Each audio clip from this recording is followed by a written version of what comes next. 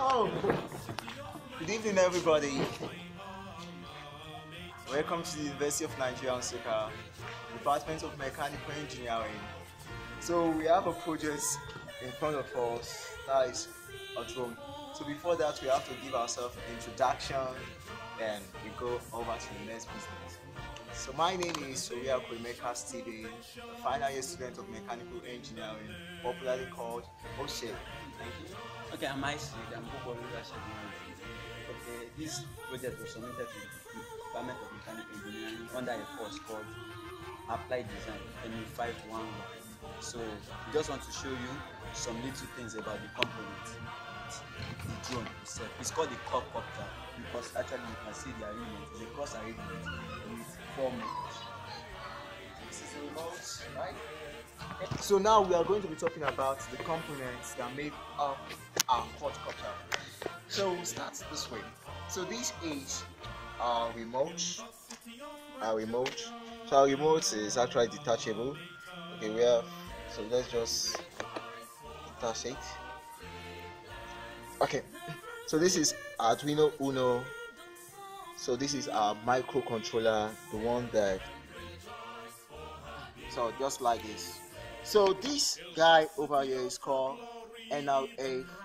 Is a NRF. Why this is antenna? So it's actually called plus because of it have ability to transmit data long range. So this is actually a transceiver. So what it does is that right now we place it at this point here. So anything that we are pressing, it transmits the signal through this antenna down to the receiver. So because of this is a remote, so this is our transmitter part of it. So we are through with this for now. So the next thing we'll go over to the drone itself. Okay. For the mother drone itself, so as we all know, this is what a quadcopter. Why it's called a quadcopter? Because of it has 4 rotors, and this configuration is actually a plus configuration. And so we have a propellers, the electric motor. This is a brushless DC brushless motor, and this Emax, they are very good because this motor have the ability of rotating 50,000 RPM. That's wonderful, superbly fast. And this motor is actually a 6-pole motor. So next to that, so we will not be able to dismantle everything. This is our ACS. This is what we call ESC, which is what the electronic speed controller. So what this guy does is that this is what the driver of the motor. So it drives our electric motor, this DC brushless motor, by regulating the speed and the rest of it. So going into it, so open the drone. Okay, from the first part of it. So this is a DC brushless fan, 12 volts, just a cooling system for this drone. And we have a switch here that switch off and switch on, switch off, switch on, switch on, switch off, switch on and switch off. So coming inside the package of the drone, we can see lots of components, and I would like us to identify each of them. So this is the switch. So this is a choke resistor. So this choke resistor is actually helping us to reduce the heating effect of our circuits in this place. So this one is a voltage regulator. This is LM7805. So it's a 5-volt voltage regulator. So trying to regulate the power that will be entering into this port. This is actually coming from the ESC. So if you look at it very well, you see that we have different colors. We have brown, red and yellow. So the yellow is actually the pulse width used to control the speed of the motor, while this other two is for the power, that is the VCC and the ground of the motor. So this our voltage regulator regulates the amount of voltage that gets into our ECS. So this is Arduino Mega. I think we have to show you guys what we're talking about. So Arduino Mega.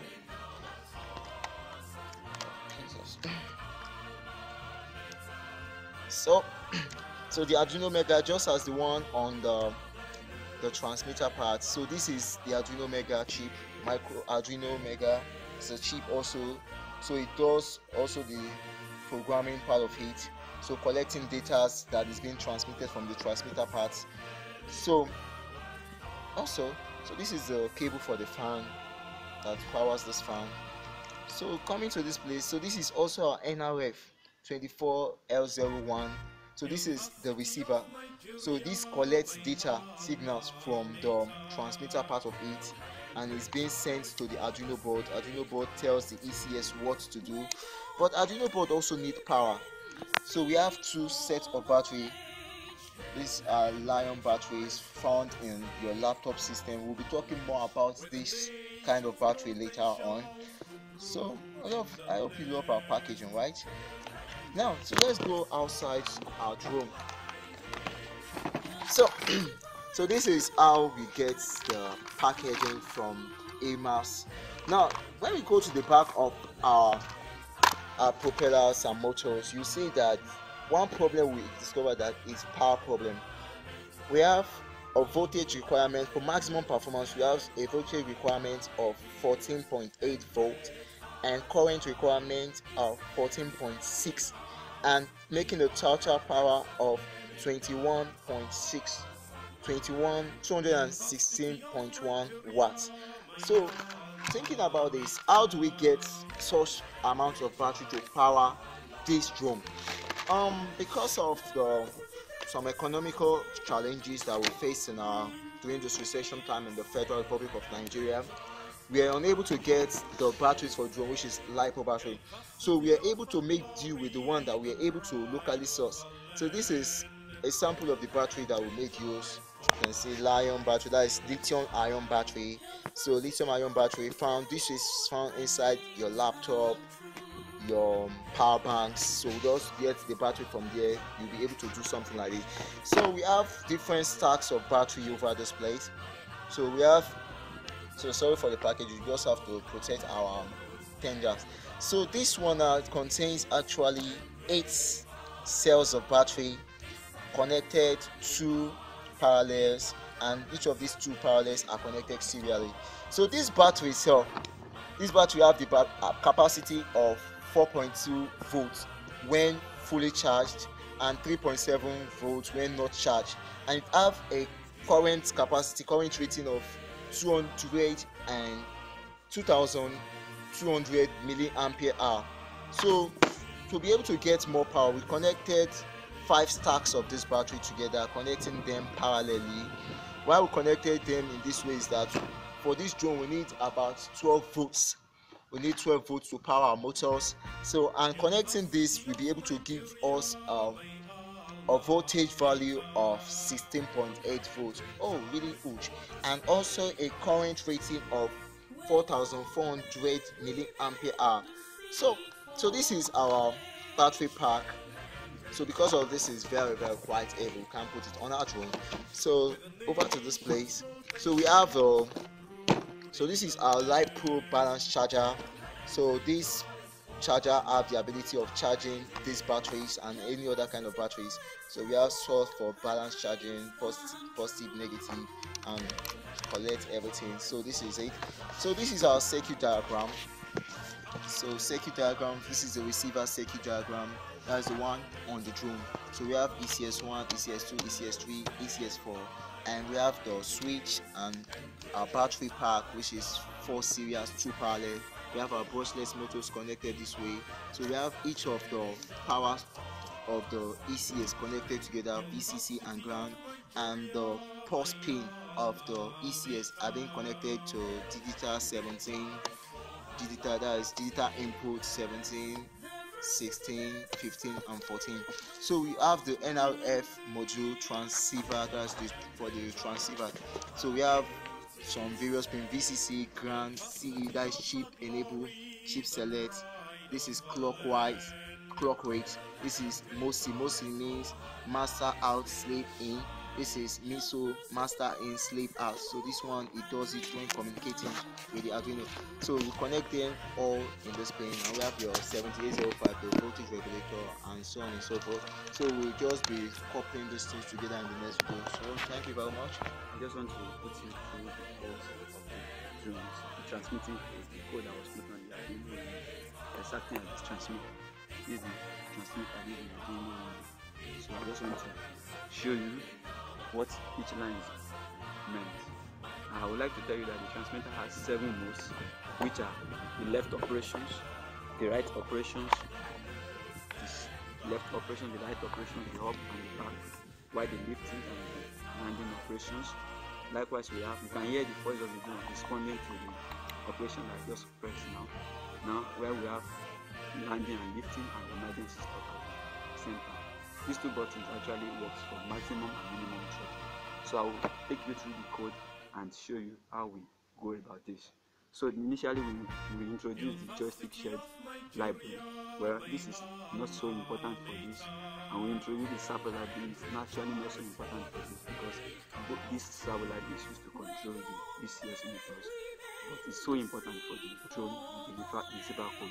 SPI was very important. SPI was used to communicate. The SPI library was used to communicate between the NRF 2401 mode to the SPI pins on the Arduino buttons. So we use that to communicate between them. So let's go to NRF 2401 modules was used in order to be able to print and talk to the library called NRF module.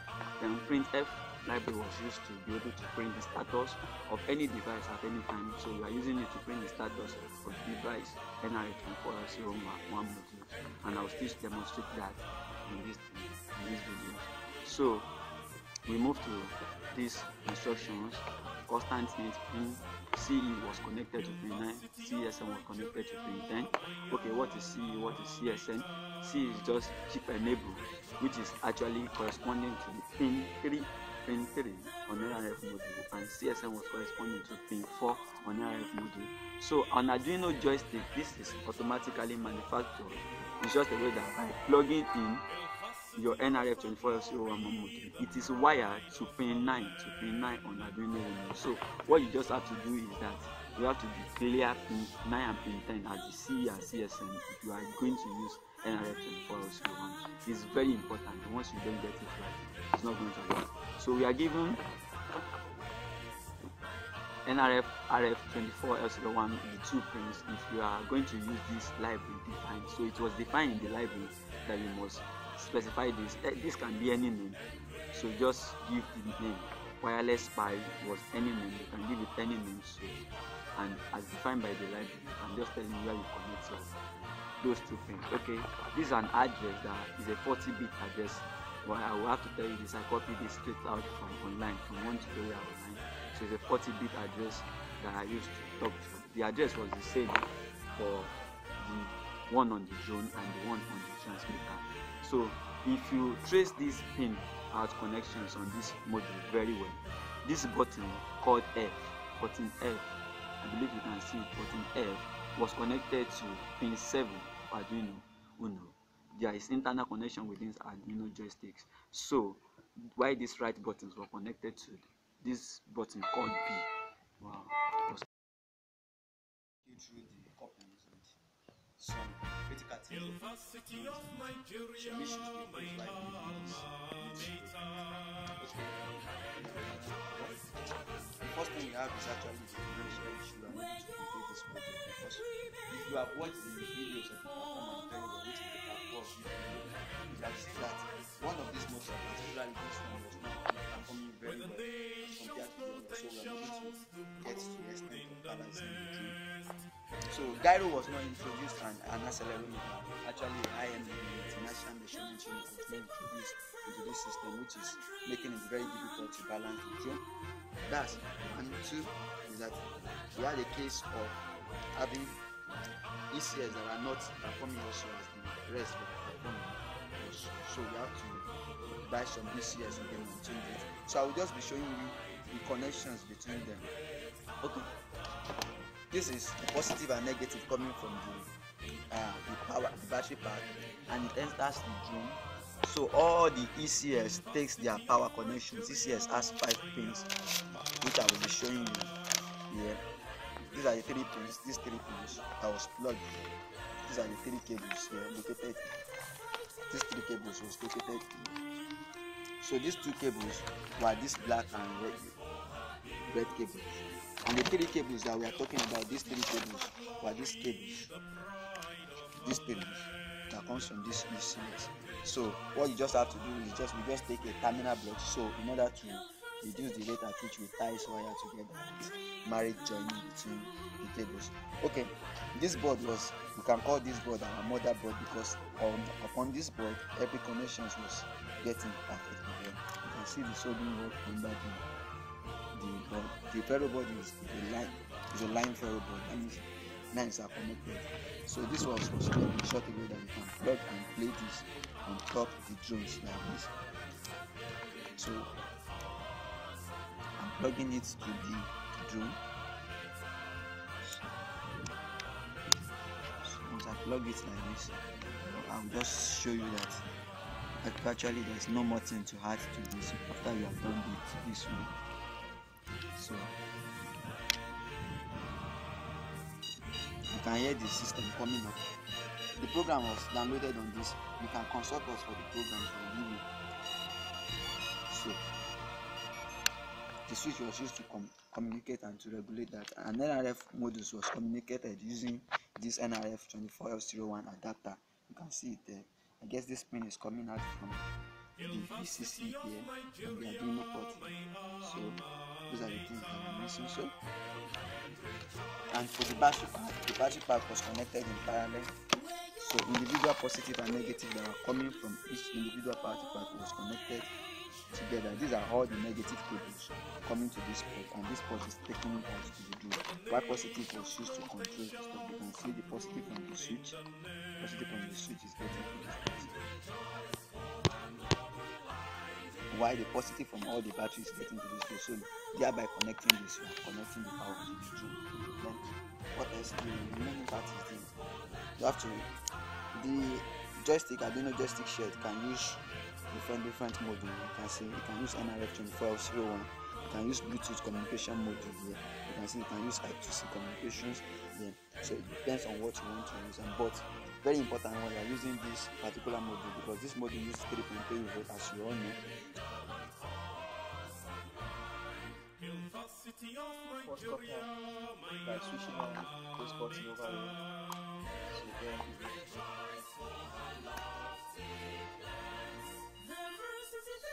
this is calibration process, setting the maximum and the minimum throttling, which is about 2000 and 1000 RPM.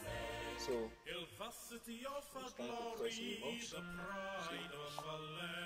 the remote for the drone.